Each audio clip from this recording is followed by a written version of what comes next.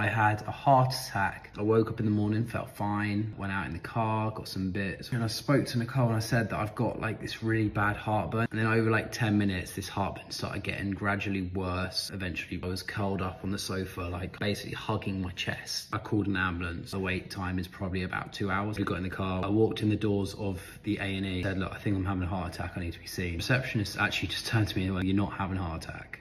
You're standing up, you're fine. Just dropped straight onto the desk. They went and got me a wheelchair, put straight onto ECG, so that we need to rush you straight up to a lab, put a needle in my arm, round into my artery. The surgeon said, you are going through a pretty major heart attack right now. If you were 20 minutes later, you would probably have died. They had to put some balloons in so they could insert a stent, what is currently in there holding my artery open. I got taken back down to the ward where I told Nicole. She then relayed the message on to my family. I will do another video to say like where we've gone from there. Thanks guys for watching, and thank you for all the lovely messages and support.